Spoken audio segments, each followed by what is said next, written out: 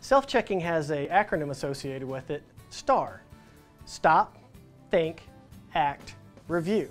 It's a simple process to go through before we take any kind of action to ensure that we're ready and that we're going to get the results that we want after we take the action. Simply put, stop.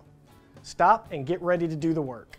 Be prepared, clear your mind of everything else, clear all the other distractions, get ready to focus on what you're going to do. Now we want to think. Think about what the next step is. Think about the expected response that we want to get. Think about, is this the time? Are we ready? Am I on the right component? Make sure we're ready to go with this piece of work. Then we take the action, whatever that is. Take that action and then look for the result that you were anticipating. Make sure that we got what we were looking to get and nothing else. STAR is a really easy way as we move through our day to ensure that we're doing the right things at the right time. Let me show you what it looks like. Self-checking is a tool that's available to us all the time. Ken's going to show us how to do it on a simple task like flipping a switch. Alright, so flipping this switch will energize this circuit. So I'm going to stop before I flip the switch and think about what I'm going to do. I'm going to flip the switch, everything should be energized and the light should come on.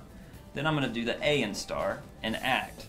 Flipping switch S1, and then I review. Did I get what I expected? The light bulb came on, everything's working appropriately.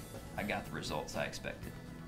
As you can see, STAR is easy to use. We want to use it all day long. It's not a one-time thing. Before we move into any kind of work, let's make sure that we stop, think about what we're about to do, take the action, and review that we got the results we wanted. Use it all day, every day to help keep yourself safe and keep your coworkers safe.